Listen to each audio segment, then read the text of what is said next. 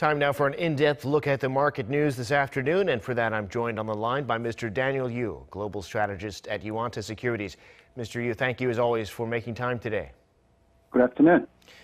So fears of a coronavirus pandemic caused Wall Street to fall overnight by the most in 2 years, 1,000 points off the Dow, closing 3.5% down. European stocks even worse off. What's the story in the global markets? As you said, the Wall Street sold off on Monday, 24th of February, to book the worst single-day trading losses since the October 2018, as the number of the coronavirus cases and deaths outside of China surged.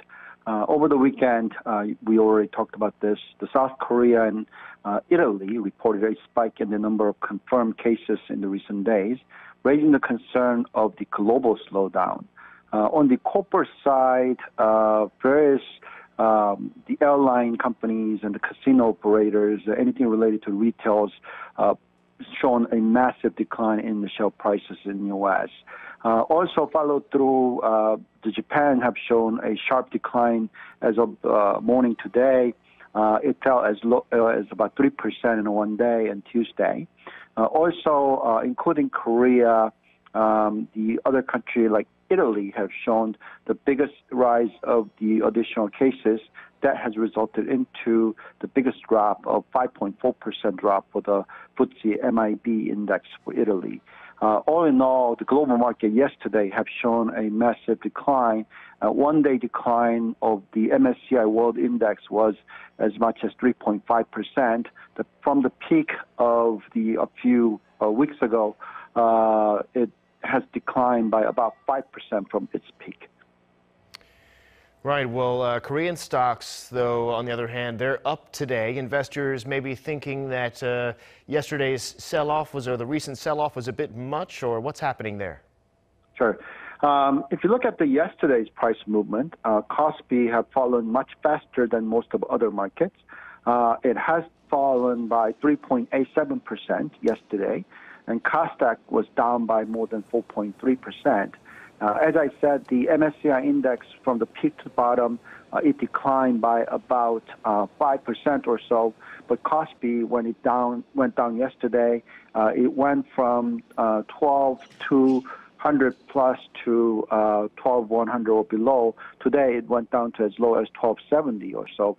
So obviously, the decline was much faster, and that's why there had been a rebound today.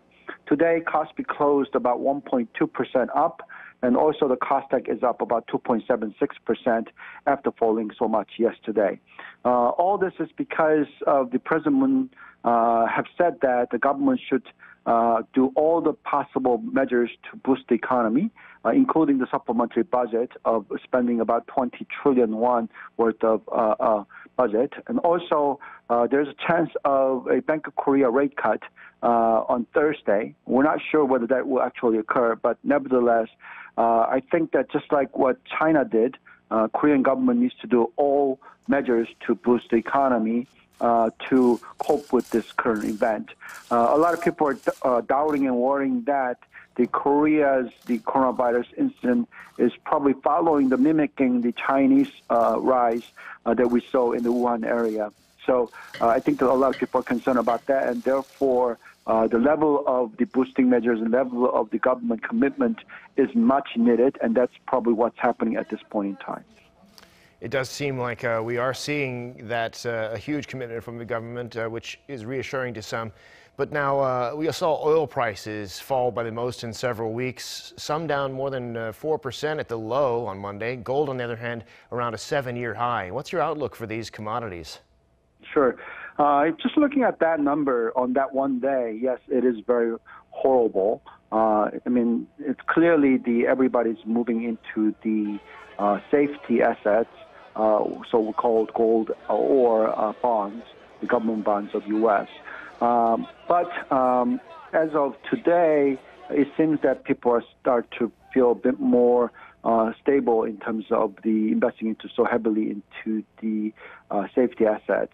If you look at the oil price, as you said, it fell as much as 4% in the previous session, but today it is up by about 1%. So yes, we are worried about the economic recession. But we think that the level of the reduction in production as well as supply and demand area, we think that oil should stabilize at well above $50. So any prices nearing $50 will have a trigger of going uptrend. Any prices above 55 will have probably downward pressure. So we are thinking a very small band of box trading for the oil prices anywhere between $50 to $55. As for the gold, also as you said, it has sharply risen. If you look at just a few weeks, gold price has gone up by more than 7%. That is a quite significant move. But recent trading, gold price seems to be stabilizing. It has fallen by about 2.8% from its peak. So clearly we are seeing some stabilizations. We think that the government boosting measures and the international cooperation in terms of tackling this issue of coronavirus incident, we think that the economy should recover after the summer seasons or near the summer seasons. If that's the case, such uncertainty should be minimized. But for the time being, still everybody's still a bit uncomfortable. That's why we see quite heavy volatility in various assets at this point in time. All right, Mr. Yu, we'll have to leave it there for today. Thanks for sharing your insights, as always. Thank you very much.